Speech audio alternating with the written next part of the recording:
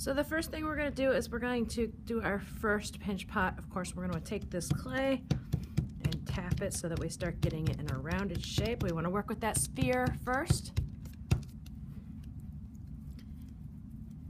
You guys should have made pinch pots in the past. If you haven't, then go ahead and take a practice time to make sure you get this right, because if you don't get a pinch pot just right, it's not going to fit together the right way. So you kind of have a sphere. I always pick the one that has like the most wrinkle in it to put my thumb in, and then you're going to pinch between your thumb and your other 4 fingers until it starts looking like a pot. You can determine how shallow or deep this is by where you push. You want to try and get the same thickness all the way around. So you want this edge to be the same thickness. You don't want it to be super skinny one place and really thick in another space. And then I always go like this a little bit, make it a nice flat edge since we're going to have to combine it with the other side of the rattle. It'll also show me where it's not quite the same thickness and I need to pinch it out a little bit more. And just go like that. And I'm gently popping it down so that it has that nice flat surface. I'm going to make another one. Same sort of thing. I'm going to work it into a sphere.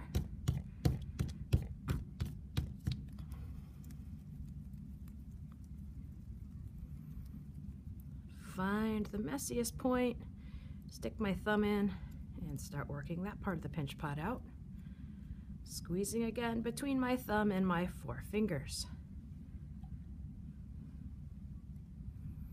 I also want to try and keep the outside a little smooth since I'm going to be working that into the shape of my animal.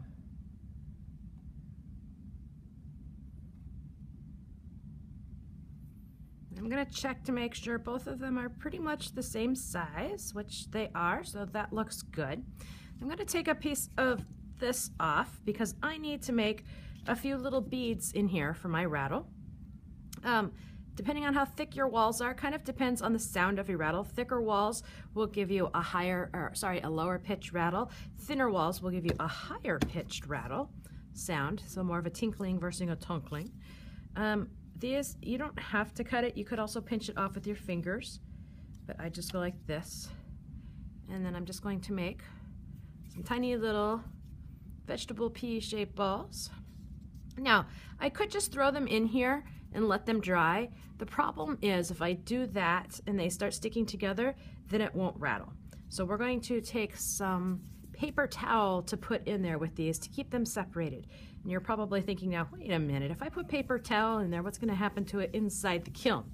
The answer is it's going to burn up. It will turn into ash. The kiln gets hot enough that even though it's inside of your pinch pot rattle, it will still set that paper on fire and it will burn it off. So no big deal, the ashes will fall out because we're going to poke a hole in the bottom of this so that when you get it in the kiln, it doesn't explode. Remember how in the past we talked about if you don't have an air source that leads to an inside, it can explode? Because we're putting an air pocket in here when we do this, right?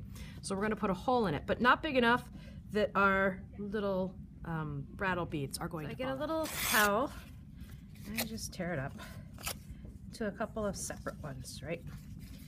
Kind of wrap each bead in a little bitty one, just so that, like I said, they don't get a chance to stick to each other this way.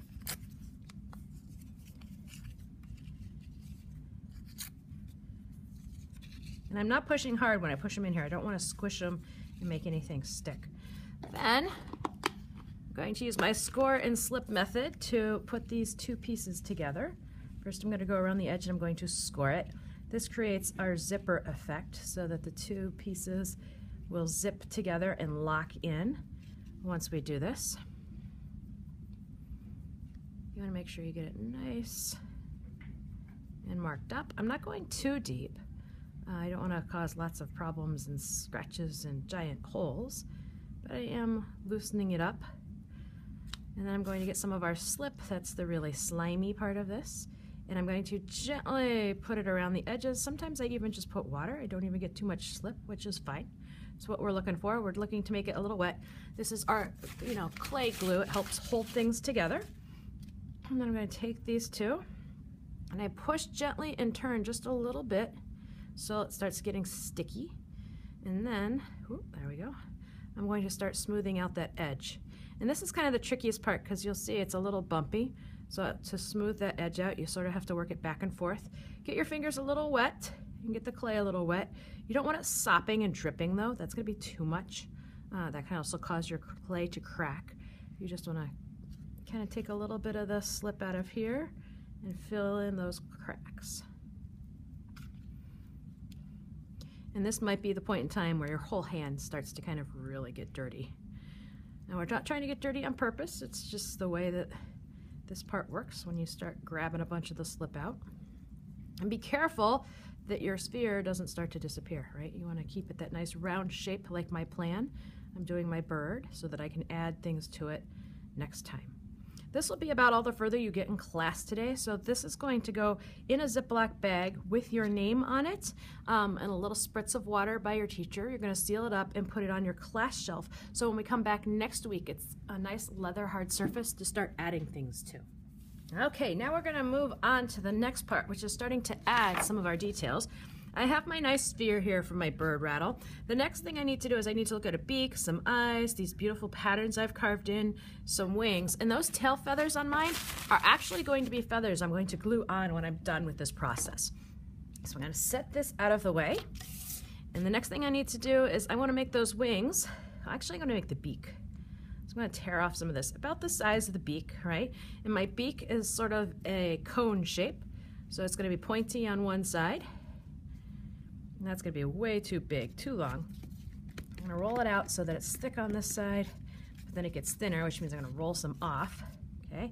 If I look at it compared to the size of my rattle, I only want it about there. I'm going to cut that off.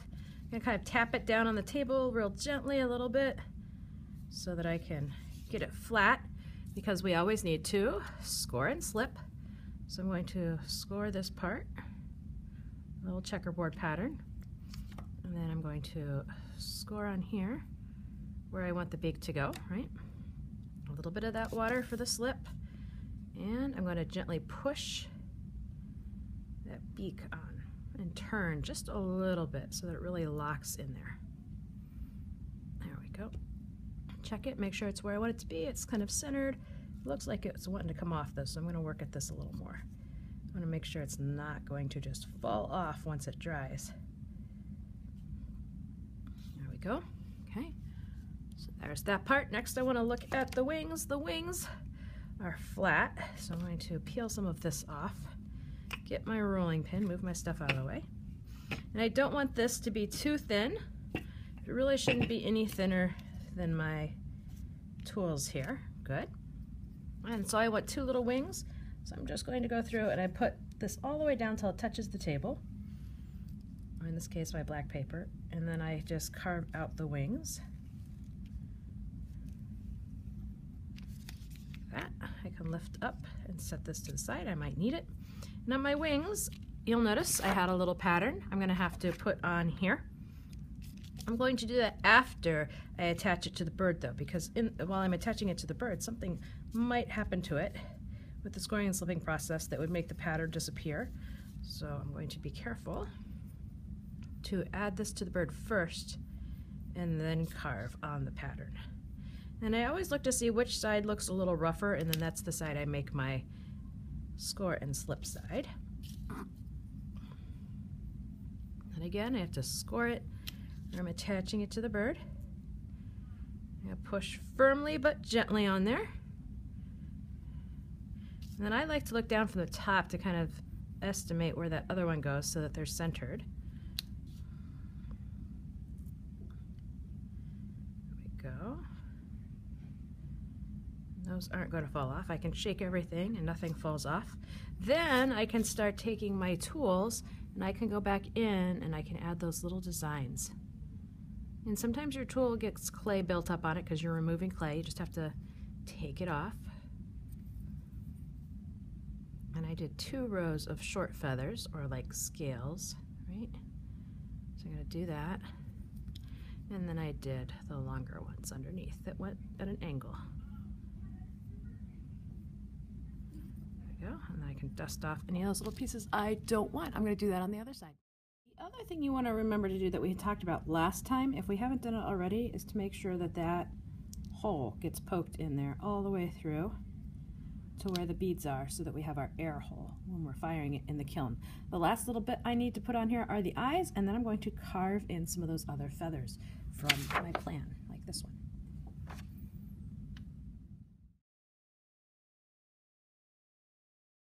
Now the reason that I put these little scratch marks in here is I have a secret something coming later for that part of my bird, but it's after I fire it, so I'm not going to work on it right now.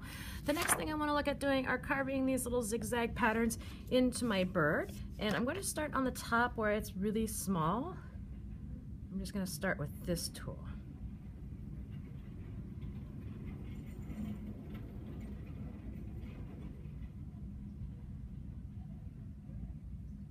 Like that, right? And then I want to take this tool. This will actually remove, it'll carve out, as you can see, some of that clay, and it makes this line a little deeper and a little more permanent. This is removing clay from our sculpture. And at this point it is three-dimensional, so it is a sculpture. And this would be somewhat similar to how they would do reliefs. They could take away subtractive method, right? Like we learn about in math, or they could do additive, and they can add and build up. Whichever way you want to do this part is up to you. I like subtractive just because it tends to be a little easier. We've already done our additive with our wings and our beak and our eyes. And then I'm just going to keep going around and carving this pattern until I get to the bottom.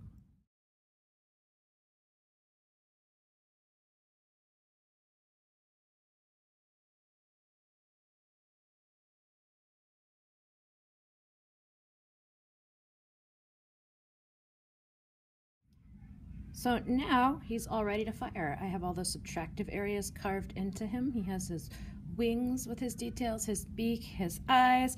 He's ready to go over on the drying rack for the week until he goes in the kiln.